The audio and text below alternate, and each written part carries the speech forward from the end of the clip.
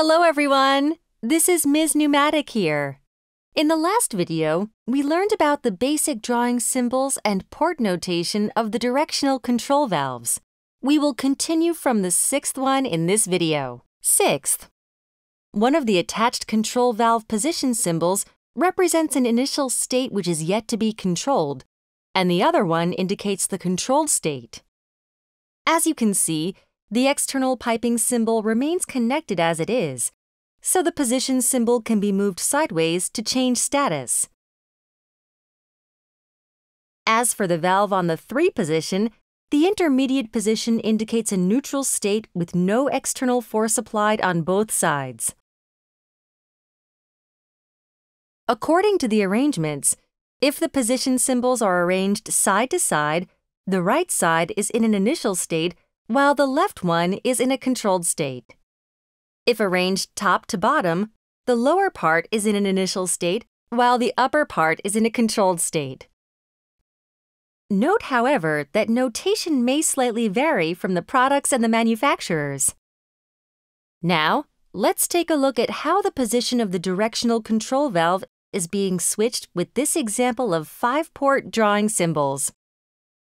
Once this right-hand side symbol becomes activated, the supplied fluid is displayed on the work port 2 after going through the supply port 1.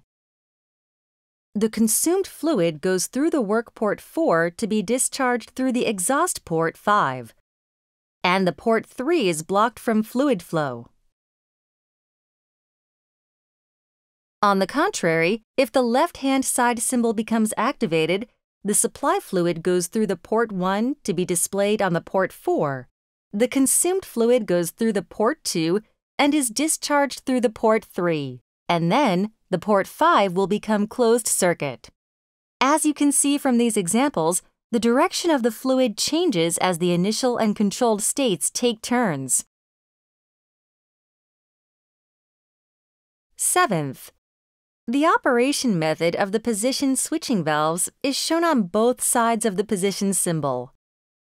The operation method that activates the left side symbol is displayed on the left, while that of the right-hand symbol is shown on the right. There are many different types of operation methods.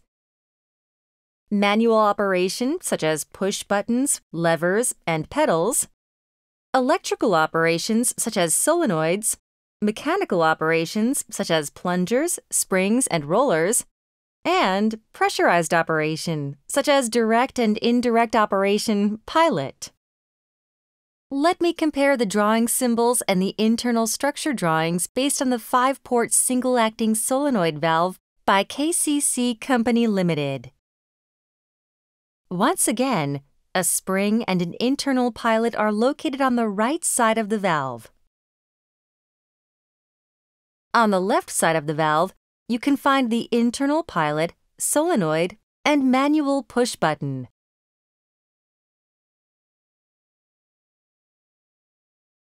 I'll connect this valve to the cylinder to see how the direction of fluid flow changes as the valve changes positions.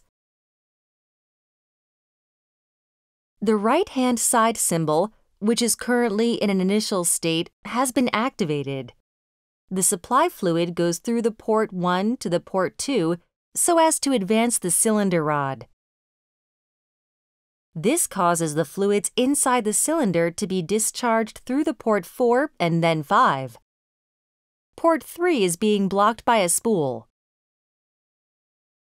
Let me switch the position of the valve. Power is now given to the solenoid on the left side. This will cause the spool to move, changing the fluid flow path. The fluid goes through the port 1 and then port 4, and is eventually discharged through the port 2 and then port 3. Port 5 becomes blocked.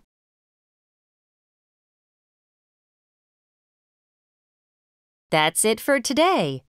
We've learned about the pneumatic symbols of the pneumatic directional control valves through Part 1 and Part 2. How was it? Did you find it hard? The drawing symbols used as examples in the video are only a part of the commonly used ones. There are even more diverse symbols, which I will cover later on if the occasion calls for it. If you find this video helpful, please subscribe and give a thumbs up. Please leave comments below if you have any questions. I'll see you in the next video. Bye! Miss Pneumatic channel is working together with KCC Precision.